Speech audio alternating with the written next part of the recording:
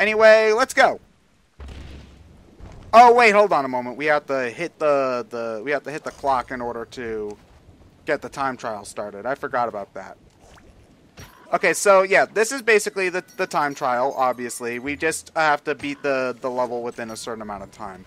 When you're doing this, I would recommend not going for anything. Like, I mean, I guess you can go for lums if you want, but they don't really have any purpose outside of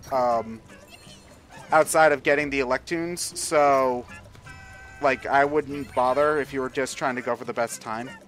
There's 2 goals for each time trial stage. There's the Electoon goal.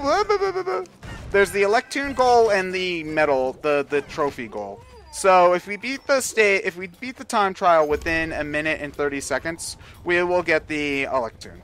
But if we beat it within a minute and 2 seconds, we will get the trophy. I think the trophies are just for an achievement, but we'll see. Yeah, so when you're speeding through, these levels are actually pretty short. Like, again, we're nearly at the end already. And looks like I'm not getting crap! No, I'm dead. I think also in the time trial versions, if you die, yeah, you're sent straight back to the beginning. So, yeah. You know, this game does not mess around. Let's try it again, though. I did say I would beat the time trial, so we're gonna do that. And maybe I'll suck less this time, and we'll be able to... Maybe we'll be able to get the trophy, too.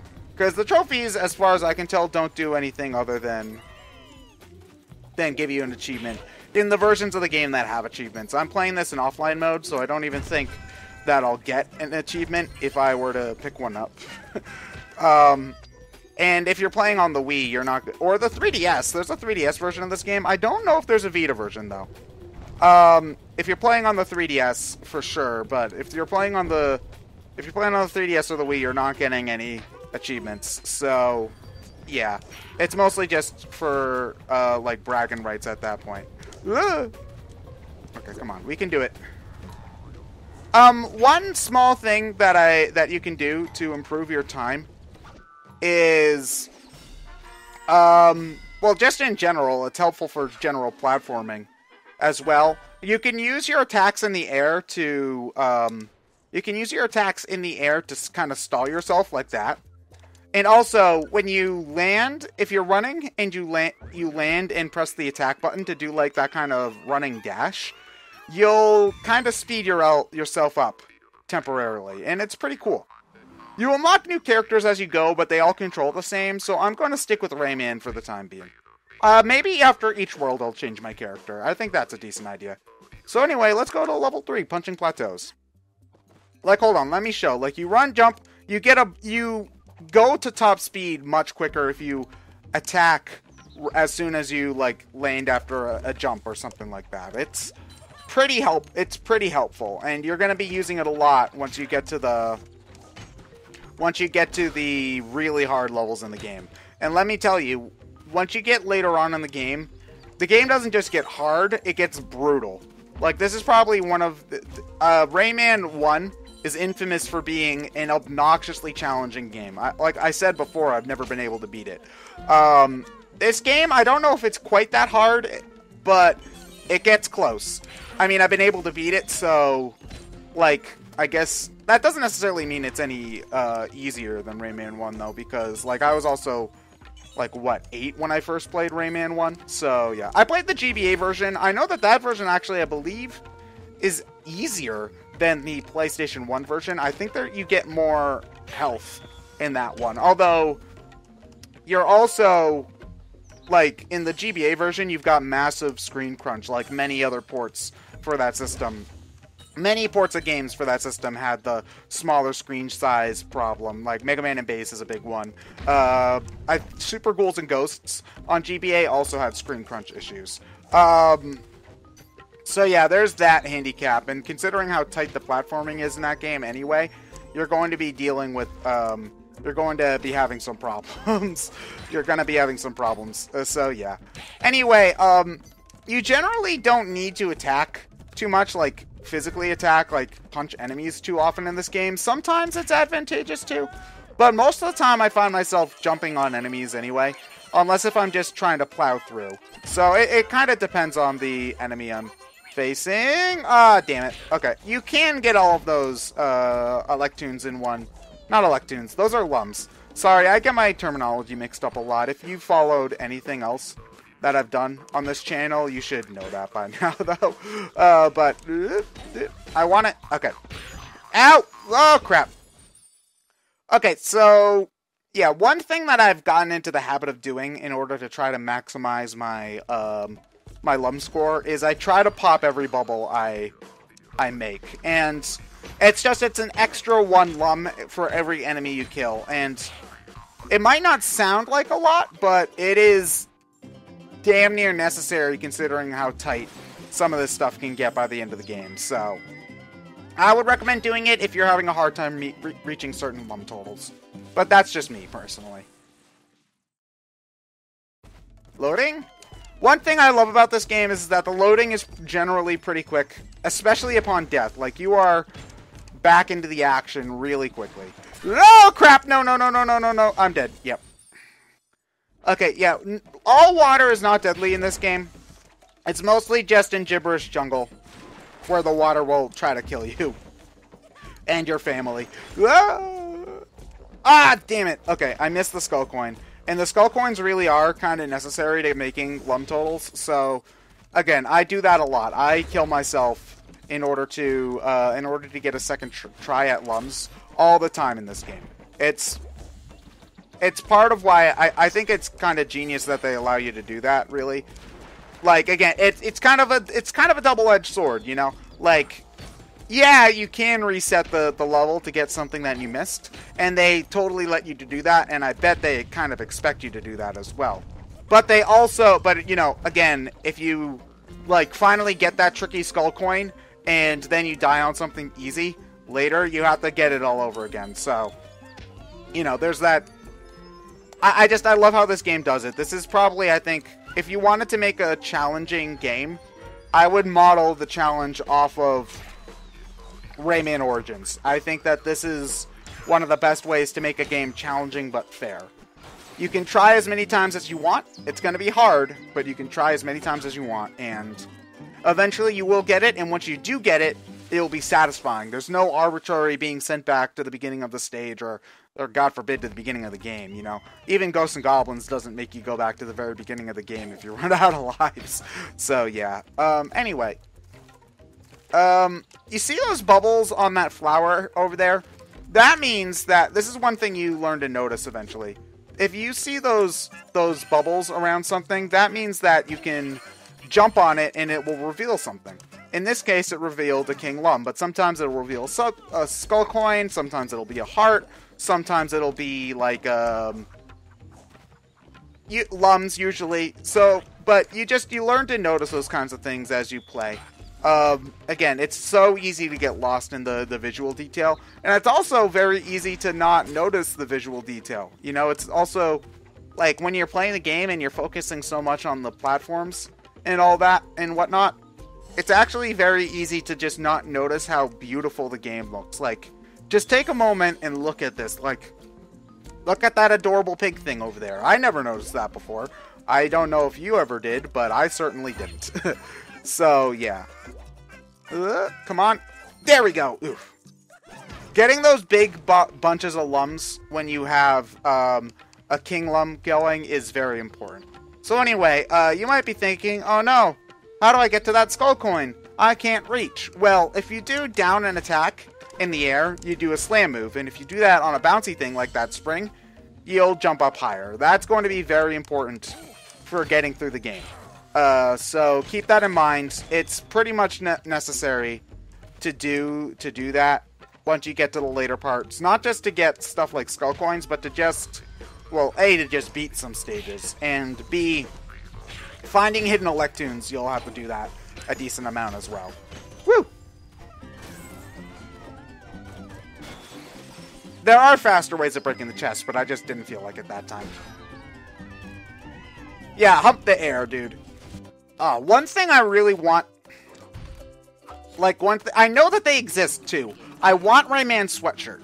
I don't know where to buy one, but I really want it because it's just one, it's really cool, and two, it's a relatively kind of subtle geeky thing that I could wear around, you know? Like, I like those kinds of things, you know, the sorts of shirts and whatnot that you could wear and walk around, and everybody, it's not like you're wearing a shirt with, like, the Star Wars logo on it, you know, where it's just like, oh, that guy likes Star Wars. It's something where you could walk around, people would be like, oh, that's just a normal shirt with a circle on it. And then somebody, if you walk by them and they know Rayman, they'd be like, that guy likes Rayman. And, yeah, it seems really cool. Alright, guys, you ready to go with the flow? Also, this game, I think, does the backdrop, you know, all in silhouette stuff. I think it looks better here than in Donkey Kong Country Returns. Come at me, bro. Yeah, I'm not a big fan of that game, but I can explain why later, because I want to talk about a good game at the moment. I'm always so weary of going through these levels too fast, because I always think I'm going to miss something. Yeah, there we go. In some ways, the platforming in the early stages is a little bit more intense than once you get later on in the game, because soon we're going to be getting the ability to have a little hover, and that'll allow us to correct our mistakes a little bit easier. But for right now, we can only jump. And that was actually very similar to the original Rayman as well. In the original Rayman, you did not have the ability to hover right away. You actually didn't even have the ability to, like, punch early on. And I mean, it was like that for this game too, but like you get the ability to punch within like 2 screens. In the first Rayman game, like you could go like the first 15 minutes without even the ability to attack or to run or to hover or anything. You are very weak when that game starts. And actually, hold on a moment, I just noticed something. Okay, I noticed that alcove. I was wondering if they had hidden something in there, but anyway. In the original Rayman, you were really weak when the game first started off, and, like, obviously that's the point, but, like, damn, you know? I really should go back and try to beat that game one day, because it is just... I played it 2 ways. I played it on the Game Boy Advance, like I mentioned, Rayman Advance, which, from what I remember, is a pretty decent port, but... There's also, there was a DSiWare port, and... that version was okay. I had noticed a lot of compromises that they made to get it on the system, though. Like, a lot of music, it wasn't that they were missing tracks, it's that tracks were about half as long as they should have been. And that really annoyed me. So, if I'm going to play the game again, I'm probably going to play the game on PlayStation Network, I think, because the PS1 version is probably the version that is the best, if I had to guess. I think there might be a Saturn version of the original Rayman as well. I'm not sure, though. I'll have to look it up, but I'm going to play one of the original releases of that game if I ever get around to playing it again. Because it is one of those games that I do want to kind of, like, check off of my bucket list, you know? I have played a little bit of Rayman 2. That's the 3D game. It's on, like, everything. You can play Rayman 2 on your toaster. And I'm not even joking there. There probably are some toaster operating systems, because, like, electronic toasters exist now. And so there probably are versions of there probably is a PC version of Rayman 2 that can run on a toaster. So yeah, but Rayman 2's on literally everything. I played a bit of the PlayStation 2 version, Rayman Revolution, and it was fun. I never beat it though because I was playing it at a friend's house. So I was never able to see the entire thing. I could always go back and try to finish it one of these days, though, because it was a really fun game. And it is one of those kind of landmark 2D, not 2D. It was kind of one of those landmark 3D platformers, along with stuff like Mario 64, Tomb Raider, Crash Bandicoot. It was one of the big 3D platformers. So, big early 3D platformers, I should say. So, oh, Skull Coin. I don't know if I knew that was there before. Well, we'll see. Ooh. I also noticed that there's a elf down there that I probably missed. Oh well, no problem. If I had tried to go back over to there, I would have probably just gotten hurt anyway. If you pick up a heart when you already have a heart, you get a free 5 lums, which is great. But if I'm just gonna lose a heart to get a heart, it's a waste of time. So, yeah. Okay, so I wasn't able to pop any of those bubbles, but, like, whatever. We got the Electoons, and that's all that matters. So, the quickest way I've found to break open those chests is to slam into them. You can just standard, like, punch, punch, punch, punch, punch, and your final punch will go through and hit the other lock. I believe you can also charge and then punch, and that'll break both locks at the same time, too. But slamming's just the quickest way, so, you know, if you're impatient like I am, I would recommend doing it that way.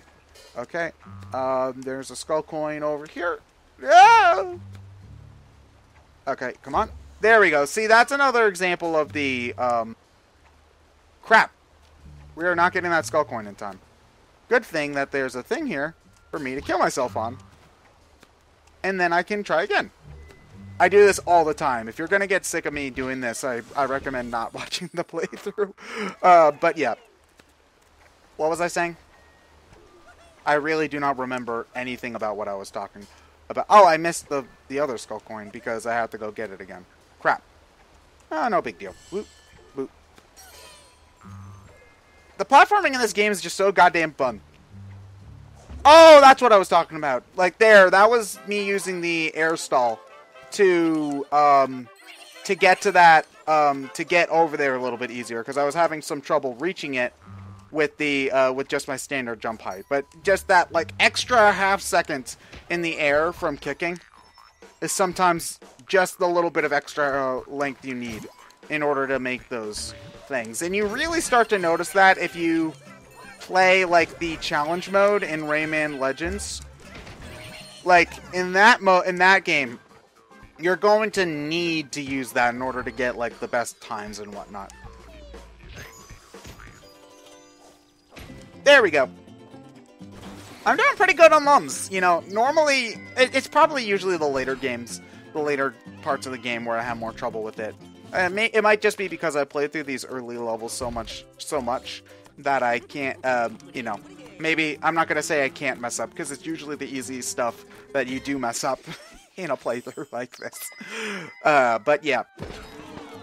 Come on. Yes, I know you love those lums there, dude. One thing that I am not a huge fan of for this game, because, again, the art direction across the board is fantastic. I don't like the redesign for the magician, making him just a kind of a standard teensy. I don't know, I'm just not as big of a fan of it. Whereas, like, the Rayman-like design, where, like, in Rayman 1, they had all the Ray people and whatnot. I mean, granted, like, the teensies, they were just trying to keep the game consistent, and I'm okay with that.